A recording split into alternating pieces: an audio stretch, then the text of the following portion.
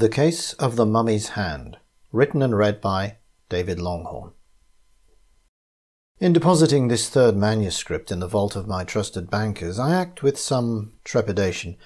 However, I feel I must provide for future generations some account of the cases that I could not, in all conscience, submit to the Strand magazine. I have already told the truth, so far as I could, about the mystery of the yellow sign and the horror of the Garmouth swimmers, and therefore I here set down another strange tale, perhaps the strangest of all, and one which is, I fear, far from concluded. It began one fine morning in the early April of 1899. I returned to 221B Baker Street from a very early house call on a patient to find that Holmes had undertaken a new case. There had been something of a hiatus in my friend's career over the winter, following a flurry of activity in the summer of 1898. I have already set down the cases of the dancing men and the retired colourman, both of which presented fascinating problems for my friend's prodigious intellect. However, since those adventures, only a few minor problems had presented themselves. Holmes had become restless and bored. I feared he would resort to drugs to numb the frustration of inactivity. I was therefore pleased to find my friend puffing meditatively on his trusty meerschaum, a sure sign that he had a problem to solve. I could just make him out sitting by the fireplace amid a cloud of blue-grey smoke. Resisting the urge to open a window, for it was a bright, mild morning, I asked Holmes what had materialized. In reply, he pointed at the table with the stem of his pipe.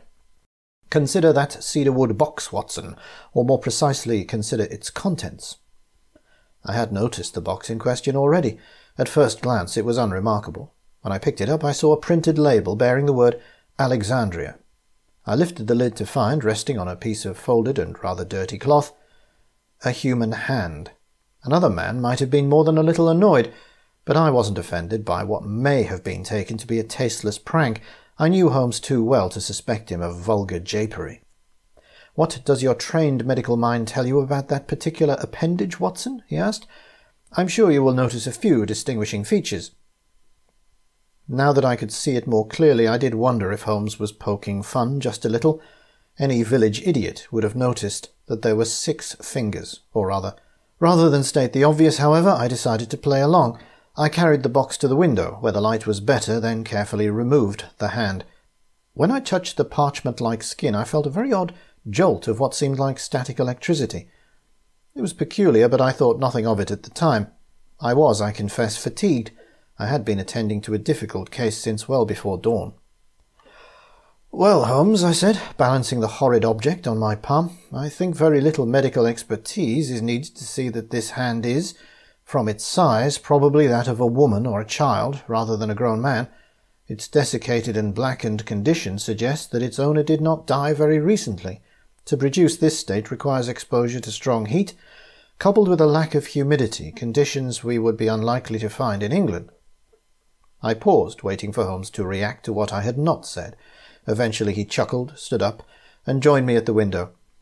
"I see your game, Watson, and I applaud your sporting approach. But please rest assured that I did not mean to insult you with my question. The most noticeable thing is the one upon which I genuinely would like your considered opinion." I smiled, turned the repellent object over, then put it back in its box and offered it to Holmes. "Polydactyly," I said. "Supernumerary fingers or toes. In this case the 6th finger is quite well developed.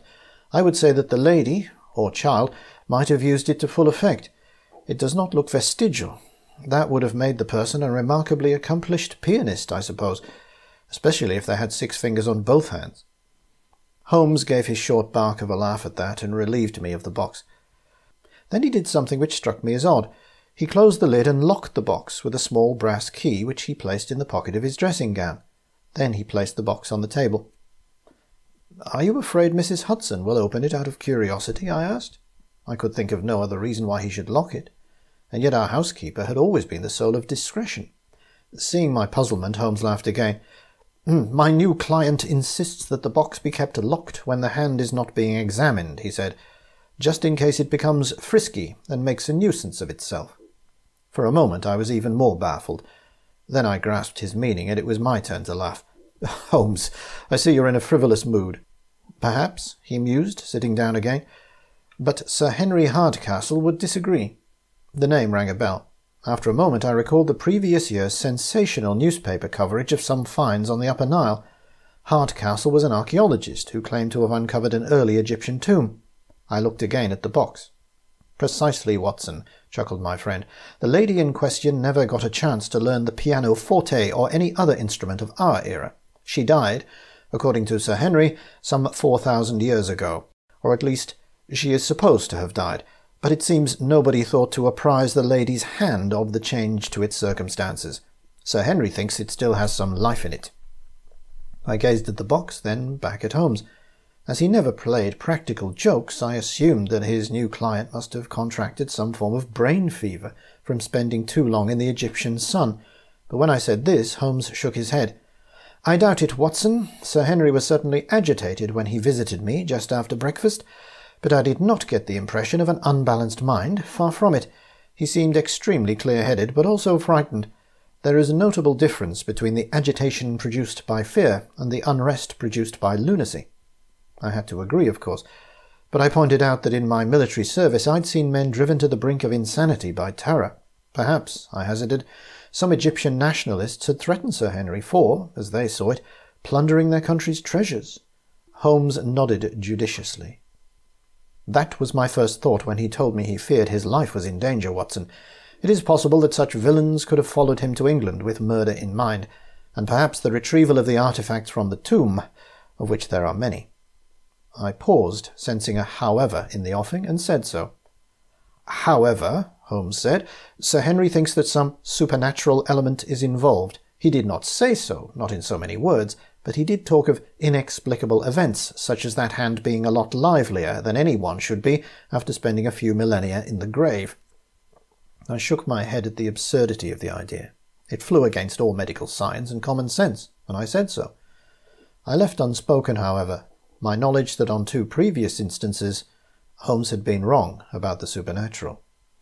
"No, Watson," Holmes continued, "I fear that Sir Henry, while accomplished in his own field, is somewhat naive about the ways of conjurers and mountebanks. Someone is attempting to convince our archaeologist that he is under a curse. They are using some form of trickery, perhaps even hypnosis. Then, if he's murdered, it will look like the result of the curse. The effect may well deter further exploration of Egypt's historic sites, a propaganda victory for those who seek to undermine the empire." "I understand, Holmes," I said, "but has Sir Henry told anyone else about his fears? I don't recall anything in the papers." "Excellent, Watson," Holmes exclaimed, puffing out a choking cloud of tobacco smoke. "I see your fatigue has not taken the edge off your mind. Sir Henry has confided to a few close friends, but he is a bachelor, so there is no lady in the case to spread tittle-tattle. This may explain why he's still alive, in fact. If my theory is correct, when the press gets hold of this story, his fate will be sealed.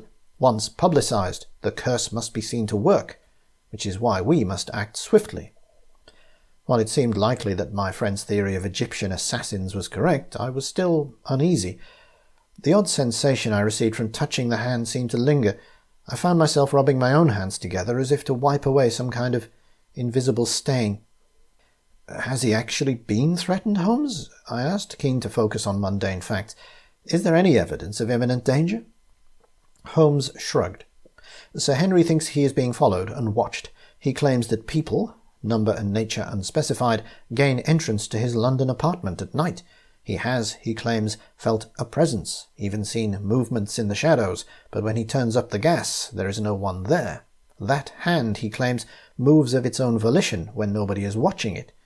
He decided to stay at his club, but he felt this mysterious intruder there too. I suggested that he move out of London and stay in the country somewhere. I recommended somewhere obscure within 2 hours of London, but not on the main railway line. Sir Henry has a cousin who owns a cottage at Seaborough in Norfolk. He's now making arrangements to go there. I intend to join him on his journey and put that hand back into his, so to speak." This plan to decamp to the coast surprised me. I recalled his view that at least in a teeming city like London a cry for help would get an immediate response, whereas in a remote district all sorts of evil might be perpetrated in secret. "Quite so, Watson," he responded when I reminded him, "but in this case we have an exception. Consider, a swarthy Egyptian fanatic would stand out like a sore thumb in an English coastal town. Still more conspicuous would be a group of them. In London, however, men of all races gather to do business, legal or otherwise. No face really stands out in our great metropolis." I had to concede the point.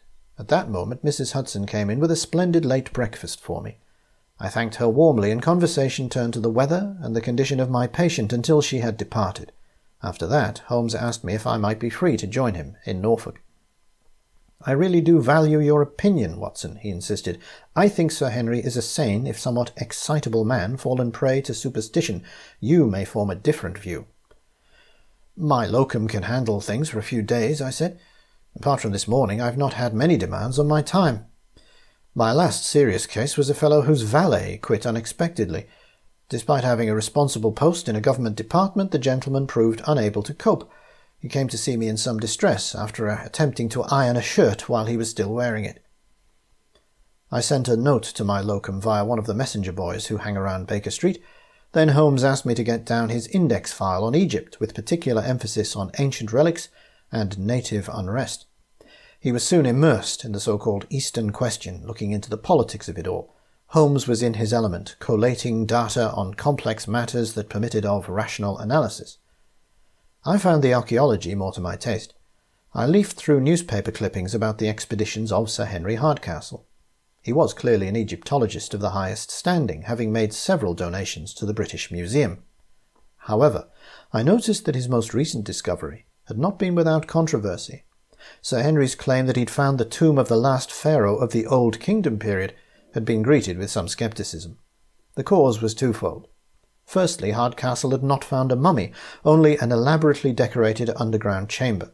It was certainly a very old tomb, said sceptics, but that was all. It could never have been put to use. Sir Henry had responded that the tomb had probably been ransacked at some point, which would explain the scarcity of finds. This, the more intelligent newspapers observed, paralleled the case of the Great Pyramid of Cheops. When that was opened, no body was found, yet no one doubted that the pyramid was a royal tomb. I paused at this point, wondering why I had not seen any reference to the mummified hand. I riffled through the clippings again. There were accounts of wall paintings and a stone sarcophagus containing no mummy case. I wondered if Sir Henry had found the hand and kept it as a kind of grotesque trophy, secretly gloating that he did in fact have evidence of a body. But that seemed unlikely for a man of his reputation. It did seem clear that the hand had influenced his views, however. The second criticism levelled at Sir Henry was his claim that the tomb had belonged to a female pharaoh. This woman, he averred, had ruled Egypt at the very end of the Old Kingdom period. Some rival experts had scoffed at this, and demanded to know on what authority he based his claim. He cited two sources, the Greek historian Herodotus and an Egyptian priest called Manetho. The sceptics were not appeased. Interesting, I suppose, if you like scientific controversies," I muttered. "Have you found anything about political threats against Hardcastle?" My friend grunted in a negative fashion. Then he stood up and went to the table again, but this time picked up the morning papers. "No, nothing of any real value in my index, Watson. Instead, I think I will catch up with the day's news and let the problem simmer, and you, my friend, should perhaps rest a while. You were called out at a most ungodly hour." He was right, of course. I retired to my little bedroom for a nap. As was my habit, I took off my shoes and lay on the bed fully clothed, just in case I was called out again. I reflected as I began to doze on the strange turn of events that had led to my friendship with Holmes. I'd merely been an ex-army doctor, newly returned from the Afghan war, seeking lodging in London while I found my feet in civilian practice. How odd that such a mundane quest should have led to so many extraordinary adventures.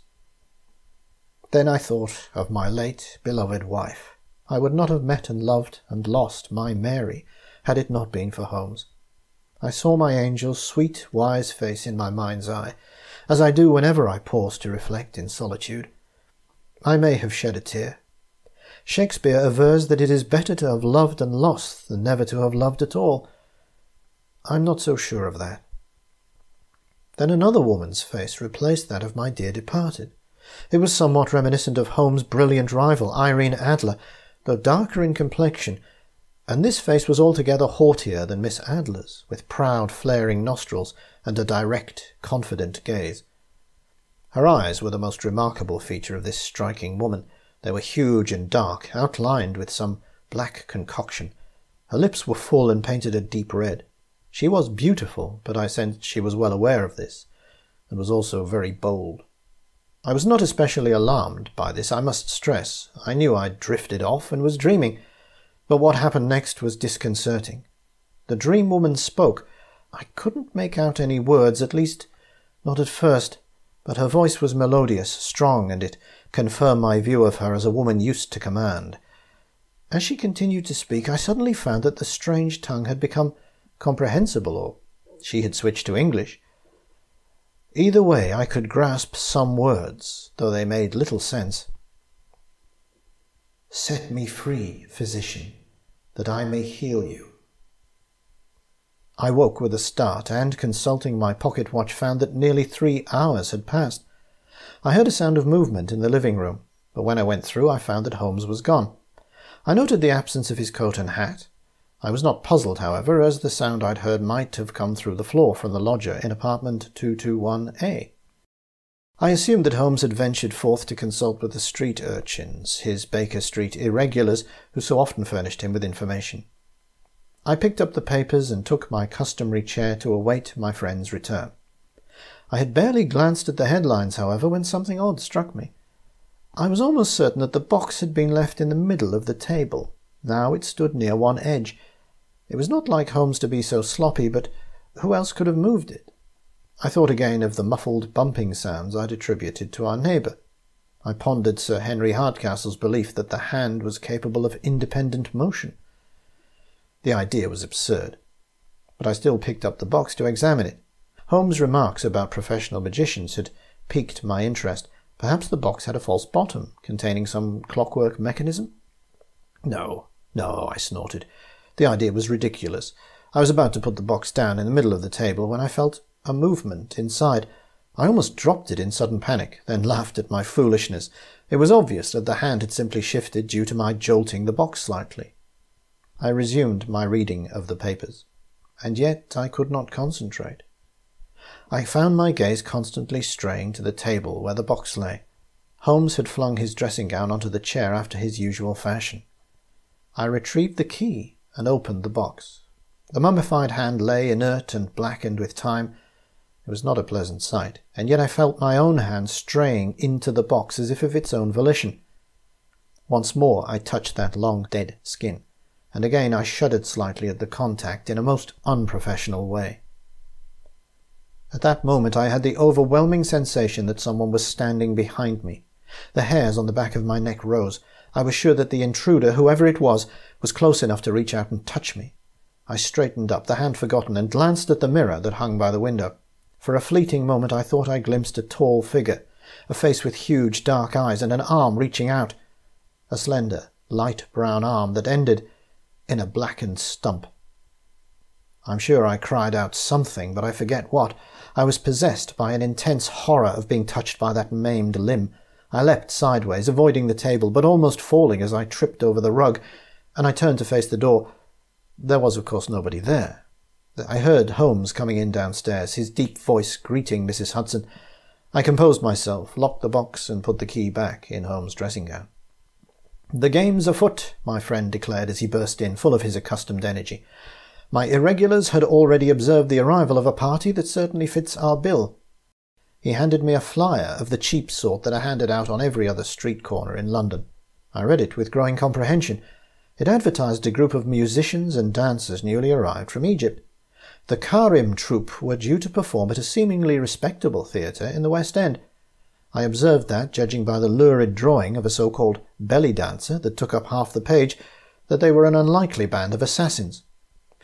"Unless," I added, "this striking young lady intends to endanger Sir Henry by raising his blood pressure to a hazardous level." Holmes gave another mirthless laugh. "The musicians in such companies, I think you will find, are often young men," he pointed out, "and such men may well carry curved daggers in plain sight as part of their exotic costume. Still, if this group of performers makes a foray to the Norfolk coast, they will be noticed. That much is certain." I knew from his tone that my friend was still not entirely sure of Sir Henry's safety. He confirmed this when he told me he'd booked tickets on the Great Eastern Railway for ourselves and the archaeologist. Holmes had sent a note to Sir Henry that we would be travelling together with minimal preparation. We were to meet him at Liverpool Street Station in half an hour. "You still have your revolver, Watson?" he asked me. "I will be taking mine." "Of course," I replied, heading into my room. I quickly checked that my old Webley was loaded, then put a half-full box of cartridges into my portmanteau. But as I secreted the revolver in the pocket of my coat, I thought of the mummified hand and the dream woman. What if Sir Henry was right, and the menace we faced was supernatural in nature? Would a .45 bullet avail against such a threat? I shook off these worrying intimations and picked up my bag. Through my window I could hear Holmes out in the street, flagging down a hansom cab. I had my duty to perform. London traffic was against us, and we arrived at the station with barely 5 minutes to spare. Holmes' client was already on the platform. Sir Henry Hardcastle proved to be a short, stocky man of around 50, with pepper and salt side whiskers. He had bright blue eyes, expressive hands, and talked rapidly. He was accompanied by a taciturn Egyptian servant called Abdul, who was placing his master's luggage in our private compartment. "I see, Sir Henry," said Holmes, "that you do not travel light even when journeying in your own country." Sir Henry muttered something about keeping certain items close by, for fear of burglars. Then he gazed at me with some suspicion. "This is my friend, Dr. John Watson," Holmes explained. "I told you of his courage and resourcefulness earlier today." "Ah, yes," said Sir Henry, extending his hand to me. "Good to meet you, Doctor." The whistle of the guard told us that there was no time for more pleasantries, and we climbed aboard. As the train pulled out, Holmes informed Sir Henry of his findings. He added that he'd sent a note to Inspector Lestrade at Scotland Yard, asking him to look into the affairs of the Karim troop. Sir Henry nodded somewhat abstractedly as Holmes talked. Then he asked about the hand. "It is in my bag," Holmes said, glancing up at the luggage rack. "Quite safe, I assure you. I don't know what trickery has been wrought on you, Sir Henry, but rest assured a dead hand cannot come back to life. Watson will testify to that." Sir Henry looked from me to Holmes and back, then shook his head. "You don't understand," he said. He gazed out of the carriage window as the train bore us through the outer suburbs of London. Then he began to talk. "In this modern city, in this world of the steam engine and the telegraph, it is easy to forget that earlier civilizations had their own sciences, sciences that might seem strange and even ridiculous to us, but were perhaps more advanced in some ways." Holmes looked at me with a slight smile. "You think a disembodied hand could be revived by science, Sir Henry?" he asked, with a hint of contempt. The archaeologist looked at Holmes, and I saw in his features a man of strong convictions allied to a powerful intellect. I had, I realized, formed an opinion of Sir Henry from press reports that fell short of the reality. He was altogether more impressive than the unworldly academic I'd imagined. "Nitocris," said Sir Henry. "I believe what I found was the tomb of Nitocris." He paused, evidently to wait for our reactions. I'd never heard the strange name before, but like many scientific men, the archaeologist seemed to believe the whole world shared his obsessions. "Please explain in more detail, sir," said Holmes, speaking for us both. "Imagine you are addressing people almost entirely ignorant of ancient Egyptian dynasties." Sir Henry looked mildly astonished at the thought such people could exist, but then he embarked on a cogent account of his theories and discoveries. Nitocris, he explained, was mentioned by Herodotus, one of the most reliable of Greek sources. She was supposed to have been the last queen of the Old Kingdom, after which Egypt fell into a period of chaos until the Middle Kingdom arose. An Egyptian priest of the Ptolemaic era called Manetho also mentioned a notorious female pharaoh of that name. "I sense from your tone," said Holmes, "that the lady was not well liked." Sir Henry gave a humourless laugh. "Nitocris is said to have taken over the throne after the assassination of her brother, who was also her husband," he explained. "Her first deed as ruler was to invite her brother's murderers to a banquet. This was ostensibly to show her forgiveness. The feast was held in an underground chamber. When all the guests were gathered, Nitocris had the doors closed and barred, then opened hidden floodgates to drown her enemies in the waters of the Nile. She was utterly ruthless." Holmes seemed to find the story mildly amusing. I remarked that ancient monarchs were often unpleasant. I cited a few Roman emperors, contrasting their depravity with the life of our own dear queen. Sir Henry agreed, but insisted that Nitocris was exceptionally wicked. Like Cleopatra, who might have been her descendant, the female pharaoh was beautiful and intelligent, using her charms to disarm her enemies before she struck. But she was also reputedly a sorceress of extraordinary power. At this point Holmes held up a finger in stern rebuke. Sir Henry, if you must regale us with Egyptian fairy tales, please make them brief and keep to the point." The archaeologist reddened at that, but did not protest. "According to Herodotus," he said, "Nitocris was eventually overthrown and fled her enemies into a mysterious chamber she'd created. This was referred to as a burning room. Herodotus theorizes that she committed suicide painlessly by inhaling some sort of toxic vapor." I thought of the hundreds of unfortunates who take their own lives by gas every year in London, and nodded. "Seems plausible," I remarked. Sir Henry gazed out of the window. "Yes, I thought so. But then I found her hand. There's a persistent legend that Nitocris had 6 fingers on each hand and 6 toes on each foot. This is linked to occult power in many cultures, and shortly after that I found the burning room." Holmes interrupted. "You found a chamber filled with poison gas? After 4,000 years?" "No, Mr. Holmes, I did not. There was no gas, no flame, not in the earthly sense. I found something wonderful, strange, terrifying. I found proof that Nitocris escaped her enemies, but not completely. The burning room was, I think, a kind of a portal. She used her knowledge of, let us call it occult science, to move into some other dimension of time and space." I noticed that Abdul, who'd been sitting quietly in the corner, glanced at his master quite sharply. The man was clearly concerned. Was it for Sir Henry's mental health, his reputation, or something else? "Gentlemen," said Sir Henry, clearly struggling to contain his emotions, "I was alone in the outer tomb except for Abdul.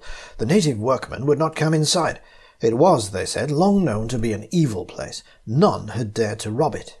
Holmes made a sceptical noise at that, but Sir Henry continued regardless. "The tomb was not filled with the usual items to be used by the pharaoh in the afterlife, though there was a simple sarcophagus. I think now this was because it was repurposed by Nitocris when she realized she could not hold on to power. I explored the outer chamber, and then Abdul drew my attention to what seemed like an inner door, a great stone slab. There was no handle, no means of ingress that I could see, but then I pushed against the slab and it gave a little. It pivoted and proved to be hinged in the middle. Together we shoved at one side and, such was the incredible skill of those ancient workmen, the door swung open." By this stage I was leaning forward, breathless with anticipation. I forgot the Essex countryside rolling by outside the compartment. I had a sudden intense vision of that lamp-lit tomb and the dark rectangle of the open doorway. We went inside and found ourselves in a corridor leading to another door. This inner door was made of bronze, totally uncorroded after nearly 4 millennia. It was decorated with hieroglyphs referring to a great pharaoh, but giving no name. There were other symbols, ones unfamiliar to me, which was puzzling but also exciting from a scientific viewpoint.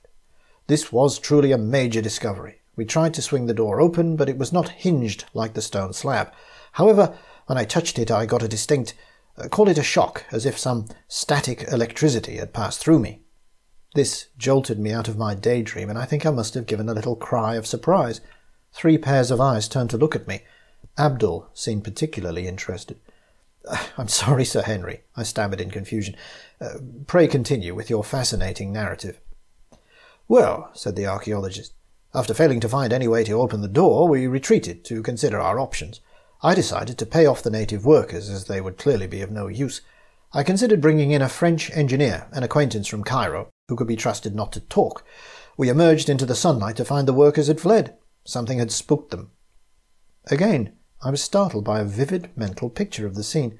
I saw Sir Henry and Abdul standing at the entrance to the outer tomb, surveying the abandoned camp. A cooking fire was still burning. Tents flapped in the breeze. What made this all the odder was that I saw this from behind, so to speak, as if I was standing at the tomb entrance, watching from the darkness. "At least you saved some money, Sir Henry," Holmes observed, again banishing my reverie. "Was this when you first suspected you might be in danger?" Sir Henry nodded and covered his face with his hands for a moment. "Yes," he said, recovering his composure. "I heard a sharp, metallic sound from inside the tomb and had the sudden overwhelming sense of being watched by some unseen observer. I decided to go back inside, leaving Abdul on watch. I lent him my revolver. Robbers sometimes attack excavations in remote areas, hoping to grab precious items. We had none, but at the time I felt some brigands might be observing us from behind some rocky outcropping." The scientist paused again, then looked Holmes in the eye. "Mr. Holmes, the great bronze door, Two men had failed to shift, stood open. But that was not the thing that left me frozen in terror. No, Mr. Holmes, what astounded me was the light from inside the hidden chamber. Holmes spoke again. I assume there was some concealed opening to the surface that admitted sunlight? No, sir, responded Sir Henry emphatically. This was not the light of the sun. I had never seen such a light before, a strange radiance that seemed to be... and it was warm, radiating heat that made my skin prickle. He paused again. Once more I felt I'd been in the tomb with him, and again I saw Sir Henry, mouth open and eyes wide with wonderment, from the perspective of an observer a few yards away. This time the impression was brief, but I felt I understood what he meant by the nature of that inner light. "Did you investigate further?" asked Holmes. The older man shook his head, and I saw a hint of shame on his face. "I was afraid, Mr. Holmes. For the first time in my life I felt genuine primal fear. I knew that inside that room was a being that was aware of my presence, and I felt the stress of its scrutiny, a mind that sensed my fear and perhaps even knew my very thoughts, and I turned and fled and summoned Abdul, and between us we closed the outer door." "Thus sealing in the ghost of Queen Nitocris," said Holmes. Sir Henry looked very weary of a sudden, and slumped back in his seat. He closed his eyes and spoke so quietly I could barely hear him over the noise of the train. "I cannot prove anything, Mr. Holmes," he said, "but I know what I saw, what I felt. And I know I was followed back to England by someone or something, and I know that the hand of Nitocris lives and moves in some monstrous, unholy fashion, and I fear I've aroused a vengeful spirit that will not relent." "Ah, yes, the hand," Holmes said. "Quite a grisly trophy. You have yet to explain why the lady's hand was left outside her mysterious burning room, nor have you explained what the room might be." Sir Henry opened his eyes. "I think the hand was severed from her arm as she fled into the tomb, perhaps hacked off with a sword.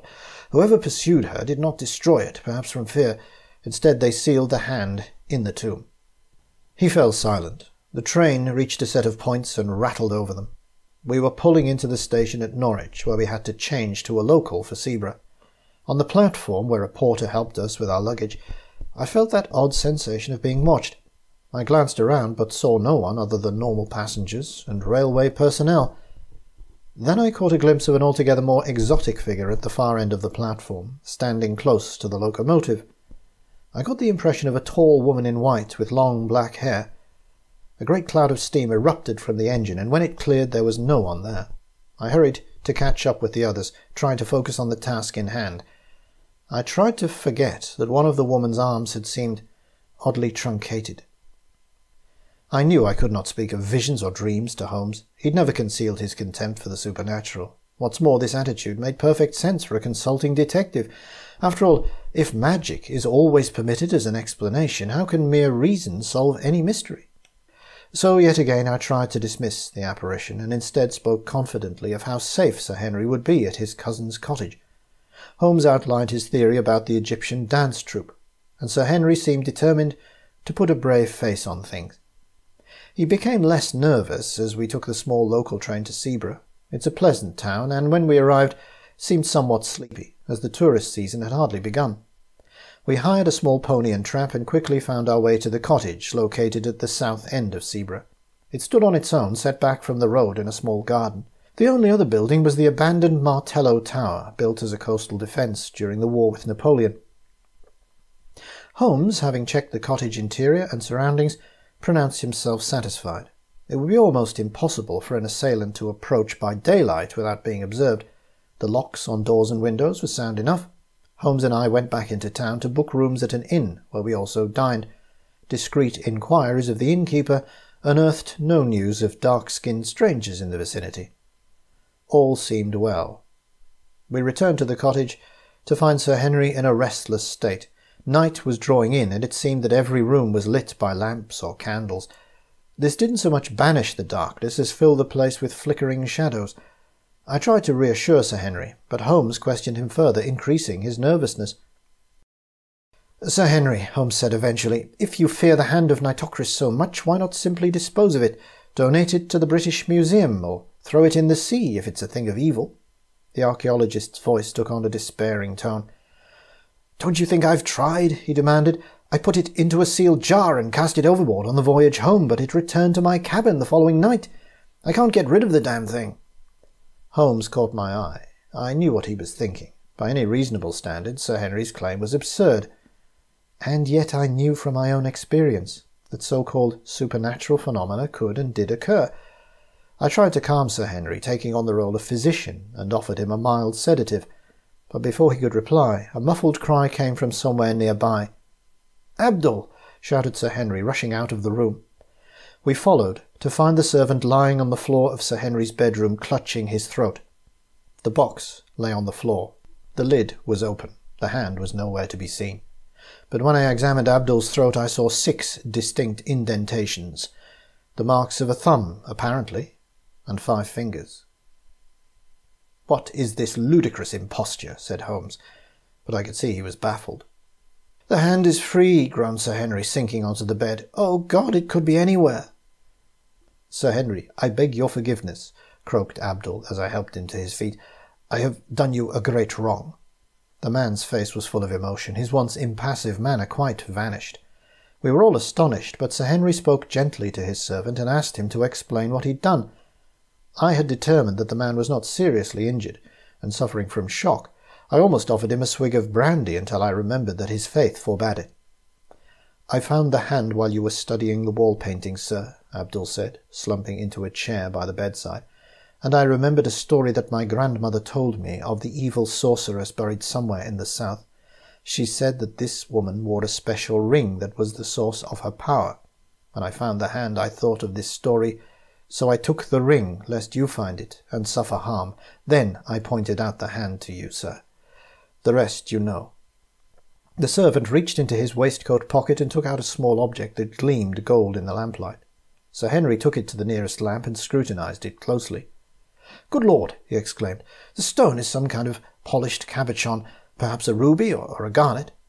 "It is the jewel of 7 stars," Abdul wailed. "It is evil. The hand must not have it." "Do not distress yourself further," said Sir Henry. "Come with us, so you will not be alone." I must admit that at this point I felt admiration for Sir Henry. The mark of a man's character, after all, is how he treats the powerless. We went back into the living room. As I walked over to the fireplace, I thought I heard a scuttling sound like a rat. I glanced around, fingering my revolver, but saw nothing. "Your man filched a piece of jewellery, that is all," said Holmes, as the others entered the room. "He thought he was acting for the best, though one might ask, Abdul, why you did not simply throw the ring overboard on your voyage home." Abdul collapsed into a chair, averting his eyes. "I tried, Mr. Holmes, I tried, but the evil one, she would not let me. Every time I tried to cast it from me, she appeared like a jinni and gazed into my soul with those eyes, and I was afraid to offend the sorceress." Sir Henry had been turning the ring over in his hand. I asked if I could see it. The ring was small, wrought from gold, and the red stone seemed unremarkable. But as I examined it more closely, I saw there were 7 tiny indentations in the polished surface. These caught the light as I turned the ring in my fingers. 7 stars, I remarked. "These are the formation we call the Plough today, or Charles's Wain. It is instantly recognizable." Sir Henry stared at me, as if I'd said something remarkable, his eyes almost popping out of his head. Then, without a word, he grabbed the ring back in a rather rude fashion and held it close to the lamp again. "Good God!" he exclaimed. "You are right, Doctor. The stars of Ursa Major are in their correct positions in the night sky." Holmes looked puzzled. I, too, did not grasp what the man was driving at. "Don't you see?" Sir Henry went on, holding up the ring. 4,000 years ago, in the Egyptian Old Kingdom, those 7 stars were in different positions. The stars move, gentlemen. Very slowly, but they move. Our astronomers only recently discovered the fact, using modern telescopes and other instruments. But here is a jewel created in the Bronze Age that depicts those 7 stars as they are now, in the modern era. How likely is that to be a coincidence, Mr. Holmes?" "I prefer coincidence to magic, Sir Henry," replied Holmes. "And isn't the more rational explanation that the jewel was created recently and is a simple forgery?" I began to object that if it was newly made, it could hardly have been placed in a sealed tomb, but then I saw the flaw in that argument. It assumed honesty on the part of the Egyptian servant who had already confessed to a deception. As if reading my mind, Abdul, who'd been prevailed upon to sit by the fire, looked up and spoke. "I did not lie, gentlemen," he said quietly. "I found it in the tomb. It is the jewel of 7 stars." "That's good enough for me," said Sir Henry. "Besides, what would be the point of such an elaborate trick, Holmes?" There my friend was stumped. The entire story of the ring, the hand, and the burning room seemed to serve no sane purpose, unless one accepted that the legends and the folk tales about Nitocris were essentially true, and the marks on Abdul's throat were hard to explain except in terms of an actual assault. Yet still I hesitated to challenge Holmes directly. While I never considered myself a fool, I was always acutely aware that my intellect could never match his. Then another point occurred to me. "Did you break the box?" I asked the Egyptian. "I do not think so, Doctor, but my mind is so clouded. One moment I was unpacking Sir Henry's things, the next the box was on the floor, broken open. I may have dropped it." "This," Holmes said firmly, "is what happens when superstition takes hold of men's minds. I believe, Sir Henry, that your man here was so obsessed with the legend that he may have unwittingly created those marks on his own throat. There are some precedents, such as religious stigmata, mind over matter, a form of self-hypnosis." Sir Henry and I both began to object to this explanation, but Holmes cut us off with a sharp gesture. "And the hand itself, before you ask, has probably been secreted somewhere in this room, or simply thrown out of the window. I will, Sir Henry, pay you the courtesy of not calling your servant a conscious liar, merely a superstitious man possessed by a delusion. We can do nothing about the hand, regardless, but we can at least take the ring back to our lodgings in Sebra, removing one object of this unhealthy obsession. Sir Henry?" The archaeologist seemed reluctant to part with such a fascinating find. I saw Holmes keenly observing the other man and realized it was a test. Did Sir Henry believe in the legend? It seemed that he did, as he sighed and handed the ring to my friend. Holmes looked at it again, then passed it to me. "Why not take care of this trinket, Watson? You seem rather taken with it. And then, I think, we can wish you adieu for the evening, Sir Henry." I slipped the ring into my pocket. Abdul seemed relieved to see it in my possession, but as we were leaving, he touched my arm and spoke urgently. "Be on your guard. She is cunning." We made our way back to the Bear, a fine old inn looking out over the sea, and discussed the case over brandy in our private sitting-room. Holmes felt the affair was probably over, and was now of little interest. I agreed, but with less confidence. However, I spoke cautiously about the enduring risk from assassins. My friend was dismissive, arguing Sir Henry should simply stay at a safe distance from the Karim troop. "Aha, but I forgot the enchanted hand of Nitocris," he added, chortling as he filled his pipe. "Might it not strike in the night?" I did not rise to the bait. Instead, I got up and excused myself, saying I had had a long day, and felt like an early night.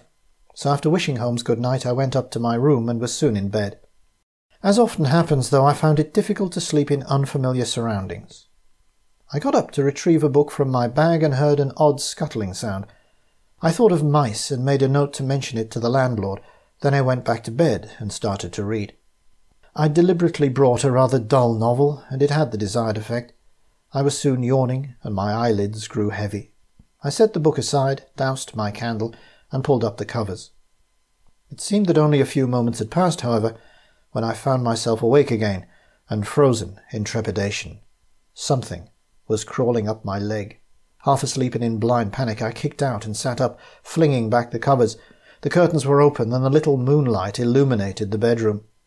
I could just make out a form like an immense black spider wriggling on its back. Then it flipped over with horrifying agility and began to scuttle towards me again. I flung myself out of bed and fell heavily on my back. My jacket was on the bedside chair. I groped for my revolver, thinking to beat the thing to death with the butt.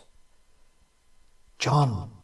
The voice, so familiar and so well beloved, stopped me dead. Mary stood over me, gazing down at me. The moonlight somehow became stronger at that moment, so that I could make out her lovely face, her gentle smile, those eyes full of concern for me. I think I stammered her name. Part of me knew that this could not be real, that I was being deceived. But I missed her so much. I hoped against hope that her spirit might be with me. "It is she who lets you see me and hear me, and more." She knelt down by me. Behind her I could see another woman, beautiful and imperious in the pale light. I think I cried out at that. I heard something fall from the bed and strike the carpet with a thud.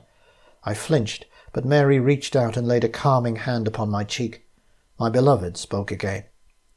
"John, Help her return to this world. She is not evil. She only wishes to bring harmony to mankind. And if you help her, I will come to you again sometimes. She gives you her word." I thought of the dream I'd had after I first touched the hand. I thought of the ring and grasped in a vague way that its removal impaired some grand ancient plan. I felt revulsion at the thought of participating in any kind of pagan magic, least of all that which might bring a brilliant but evil being back into the world. But that was nothing to the yearning I felt, the wish that I could make this moment last forever. "Set her free, John, so that I may come to you again." My will crumbled. I dropped the revolver and reached into my other coat pocket and took out the jewel of 7 stars. I felt the severed hand clamber onto my lap, but was indifferent to the horror. I placed the ring on the 6th finger and saw my Mary smile, and then there was a great flare of golden light, like a silent explosion. The next thing I knew, Holmes was kneeling at my side, his face lit by lamplight. I saw, not for the first time, real concern for me on his hawk-like features. I think I spoke my wife's name. Holmes glanced around, picked up my revolver and placed it on the chair. "Come, old friend," he said, helping me up. "Let's get you back into bed." I babbled something about Nitocris being free and that I was sorry for being so weak. Holmes, speaking more gently than usual, told me not to talk but simply to rest until morning. Then he took his place by my bedside and doused the lamp he'd brought. Eventually I slept again. When I awoke to a bright April dawn, I struggled to make sense of what had occurred. It all seemed jumbled together in a dream or a nightmare. Holmes was gone, but returned soon with breakfast. "Don't get used to this treatment, Watson," he warned, setting the tray by me. "You'll soon be your old self." I sensed that he was waiting for some kind of explanation, but I could not give him one. In fact, as I picked at my toast and scrambled eggs, I struggled to focus on anything except the memory of the cool touch of Mary's fingers upon my cheek. Little else remains to be said of the case of the mummy's hand, except that, on the night of my strange visitation, a fisherman hauling his boat up the beach reported seeing a strange, intense light shine briefly from the window of the inn, and later he claimed he saw a tall woman in a pale dress walking on the sand. He called after her, but she disappeared.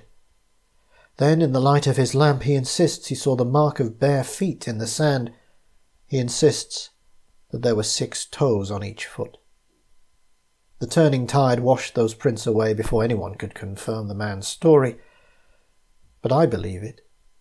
Months have passed since my encounter at Seaborough, and we're approaching the end of a troubled century. What lies ahead for me, for Holmes, for all mankind? I cannot help but think that Nitocris, now at large in a strange new world, must be biding her time. I only hope that the tales of her cruelty were false, or at least exaggerated. She might not use her powers to evil ends, but I cannot be sure. I doubt that I will ever be sure. Sometimes, when I am alone at night, I sense someone behind me. I hear what must be a footstep, feel the slight brush of delicate fingers against the nape of my neck, and I yearn for a voice that never speaks. I never turn around, never dare make sure, because if I do not look, I can go on believing that it is Mary there, watching over me.